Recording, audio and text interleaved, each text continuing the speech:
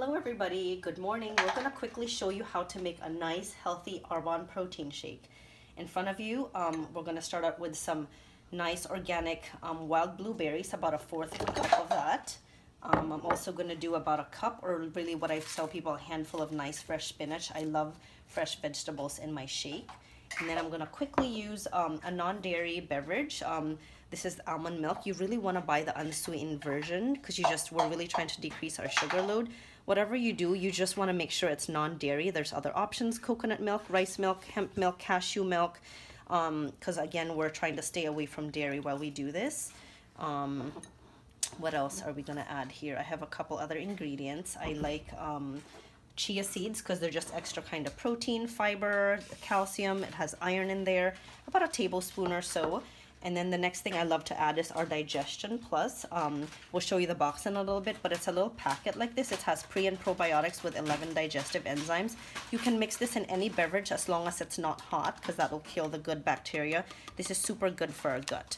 The next thing I'm gonna do is our fiber boost powder, a whole scoop of this. This is the goal. It has 12 grams of fiber, but when you do first start, I really suggest just going a third or a fourth of a scoop.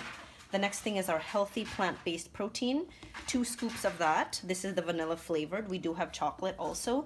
This basically provides you 20 grams of healthy vegan protein.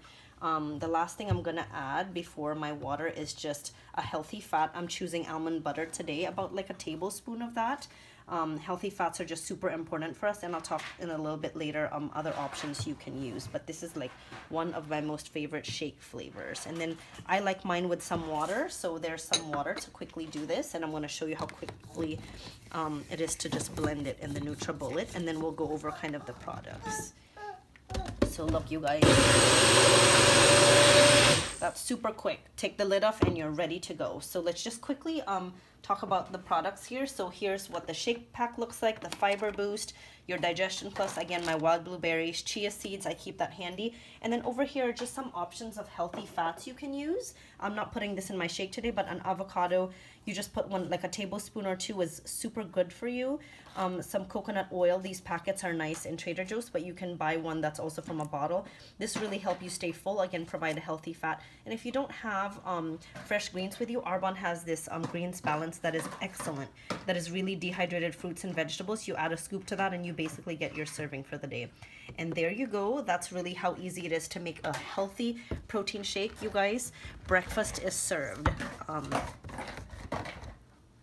There you go.